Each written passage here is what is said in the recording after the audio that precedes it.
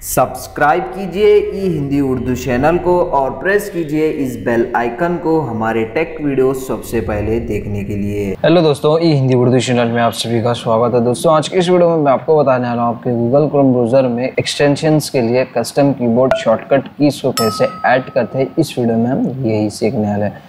तो जैसे कि आप यहाँ पे देख सकते हैं दोस्तों, मैं गूगल क्रोम ब्राउजर ओपन किया हूँ। ओपन करने के बाद दोस्तों टॉप राइट साइड में 3 डॉट्स देख सकते हैं, उस पर क्लिक कीजिए, मोर टूल्स में जाइए और यहाँ पे आप देख सकते हैं दोस्तों एक्सटेंशंस। तो जस्ट एक्सटेंशंस में जाइए।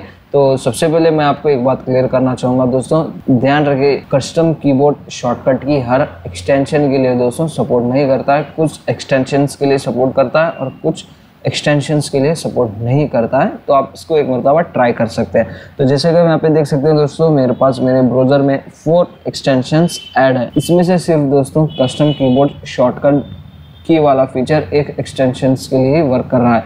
वो एक्सटेंशन का नाम है दोस्तों सुपर सिंपल हाईलाइटर। सिर्फ यही एक्सटेंशन के लिए कस्टम कीबोर्ड शॉर्टकट की फीचर अवेलेबल है, यानी कि सपोर्ट कर रहा है। तो आप उसको ट्राई कर सकते हैं। तो अगर आपको ऐड करना है तो टॉप लेफ्ट साइड में देख सकते हैं एक्सटेंशन 3 लाइन्स, उस पर क्लिक कीजिए और कीबोर्ड शॉर्टकट पे क्लिक कीजिए। क्लिक करने के बाद दोस्तों यहाँ पे आपको इस तरह का इंटरफेस दिखाई देगा और यहाँ से आप इजीली आपके एक्सटेंशन के लिए दोस्तों कस्टम कीबोर्ड शॉर्टकट ऐड कर सकते हैं। जैसे कि हम यहाँ पे देख सकते हैं दोस्तों अप्लाई हाईलाइट, तो आपके हिसाब से इसको ऐड कर सकते हैं। तो मैं ऐड करना चाह रहा हूँ Ctrl+O Ctrl+P। आप जितने भी आपके एक्सटेंशंस में फंक्शन है दोस्तों, वो सारे फंक्शंस के लिए कस्टम कीबोर्ड शॉर्टकट की ऐड कर सकते हैं। जैसे कि मैं सिर्फ आपको बताने के लिए 2 कीबोर्ड शॉर्टकट की ऐड किया हूँ। उसके बाद दोस्तों ये जो एक्सटेंशन है, आपका जो टेक्स्ट है वो हाईलाइट करने के लिए वर्क करता है। तो अभी फॉर एग्जांपल के लिए मैं आपको हाईलाइट करके बताऊँगा। ये देखिए, मैं एक टेक्स्ट मैटर ओपन किया हूँ, तो जस्ट उसको सेलेक्ट कीजिए और जो